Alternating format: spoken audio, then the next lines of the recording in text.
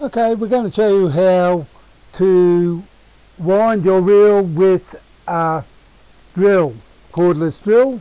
Start off with this. What we've done, got this, and we tapped it into the middle here like we've got here, and to drive it on a drill we've got a piece that goes within here, and I'll just get the drill and we'll tighten it on and we'll give it a whirl.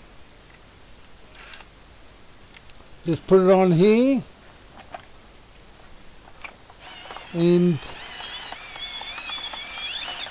nothing. It's one thing unwinding them, but boy, sometimes it can be a hassle to wind by hand, and not everyone can afford to buy those Fandangle powered ones. So for about $10, you can do this with your reel, and there you go.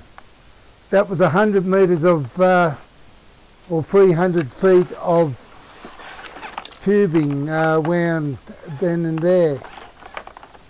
And I suppose, well, that's about it.